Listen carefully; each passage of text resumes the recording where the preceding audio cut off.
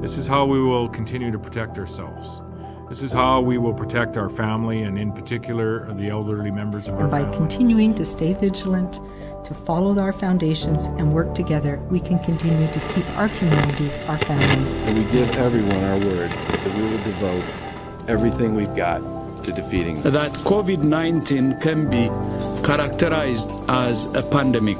COVID-19 affects all parts of our lives, from health and safety to work and leisure practices. Just as individuals, organizations, and businesses struggle to figure out how to plan and react to the pandemic, so too do governments.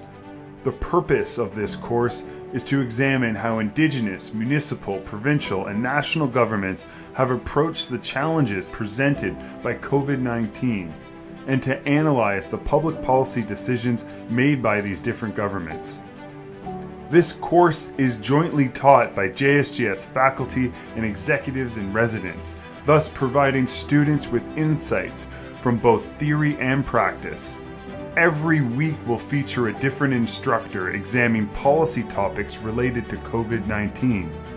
Among the topics covered are the nature of risk and uncertainty created by COVID-19, the nature of the modeling done to support policy decisions, the manner in which First Nations are addressing the pandemic, the direct and indirect impacts of COVID-19 on Canada's health, the fiscal impacts of the policy responses, and the implications of COVID and how things like health research and elderly care should be done in the future.